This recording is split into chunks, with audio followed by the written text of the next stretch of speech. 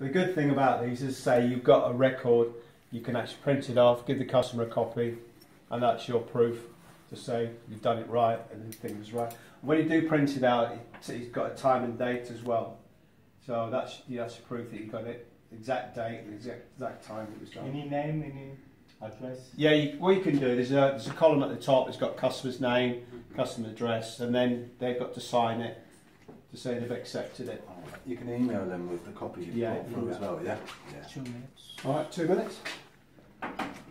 Okay, so it's actually gone up by 14, but we're not looking at that, it's fine. We're perfect on that. It's just 1 millibar if it went, that's what If that was to go minus one bar, then anything, I'd start looking around, you know, even at 1.5, 0.5.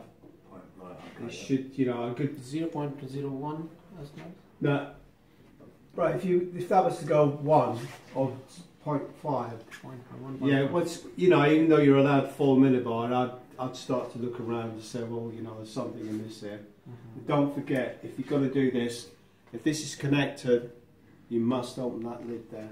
All right. So you need to check what appliances you've got there, and if there's a cooker with a lid like that. Otherwise, that acts as a safety valve and it shuts off the gas to all the taps. So that's not being checked. So, but if there was a leak, that's the first thing you'd do. Start looking at appliances, isolate them down one at a time, and then if the pressure starts, if it stops dropping, then you know that's probably what your problem is. Okay. All right. Right. So what we've got there. So quite happy. So tick, and then. Got their pass, there's the printer, into the lock store, and then, and that's that.